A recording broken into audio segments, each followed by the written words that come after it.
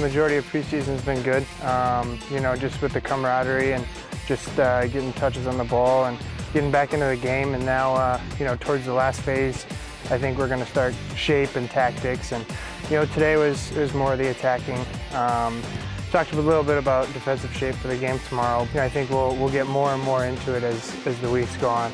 You know, I think that every training you just want to see as many balls as you can. I mean, obviously today with the game tomorrow, don't want to go too nuts, but you know, I got to see the ball quite a bit, and we took a bunch of crosses before. And you know, I think every day you just kind of focus on one thing, and then you just see balls. So today we did crosses and a little bit of distribution work, and then you know, at the end I did some shots with Christian Miguel, just seeing the ball come off the foot.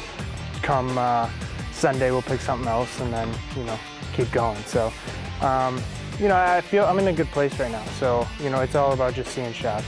Oh, the statue, I've never seen anything like it. I mean, you see pictures, you know, and you see stuff on the World Cup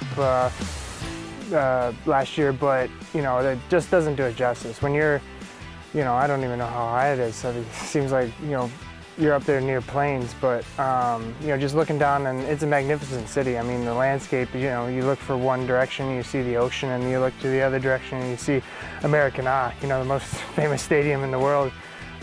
So it was just a great experience, and I mean, you know, people make pilgrimages there all the time. So it was great, and we got to go as a team too. I mean, it wasn't just individuals. So we also have that camaraderie, and you know, it was a great time.